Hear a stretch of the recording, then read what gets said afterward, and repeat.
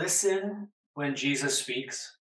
Because in John 10, Jesus says that his sheep follow him, for they know his voice. So is that true for you? Do you listen when Jesus speaks? Do you know the voice of Jesus? Now, in our sinfulness, we don't instinctively recognize the shepherd's voice. Instead, we ignore the voice of Christ and we disobey him.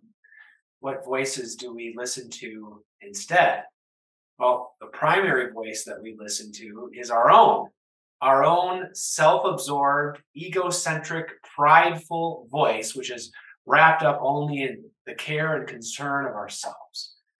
The other voice is that of the sinful world around us. And this may come in the form of our friends because peer pressure is real, am I right? Or from those many influences outside of our personal relationships, those prominent voices that we hear on TikTok or Instagram or YouTube.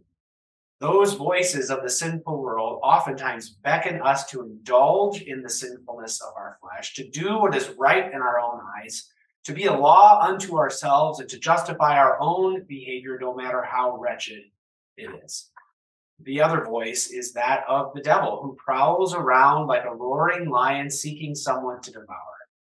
He caters to our sinful nature, and he will go to great lengths to keep us from hearing the voice of our Savior and from receiving the peace and life that he, our Savior, has come to give.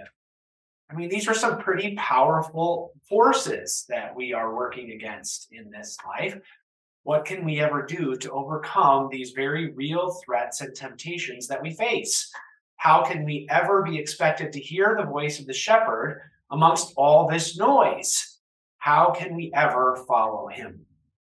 Well, in 1 Peter chapter 2, God proclaims that Christ, our shepherd, bore our sin in his body on the tree, that we might die to sin and live to righteousness. By his wounds you have been healed, for you were straying like sheep, but have now returned to the shepherd and overseer of your souls.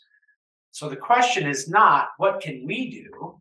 Instead, the question is, what has Christ done? And not only that, but what does Christ continue to do for you? The Good Shepherd's voice is not one of commands and demands trying to cut through the noise of sin that expects us to overcome these things for ourselves, as if to say, do this and live. Because the voice of the shepherd has already called you. He's called you by name through the waters of holy baptism. You have already been rescued from the thief who comes only to steal and kill and destroy. You have already received the gift of abundant life in Christ. There's no question about your status. You were straying like sheep, but not anymore. Because of Christ, you are holy, you are clean. You are acceptable to God in every way because he has cleansed you. And the Holy Spirit has been given to you. And this Holy Spirit gives you faith. He sustains your faith. He strengthens your faith. Through faith, the Holy Spirit gives you the ability to hear the voice of the shepherd calling to you. He gives you the ability to follow him. He gives you the assurance of this abundant life everlasting that he has won for you.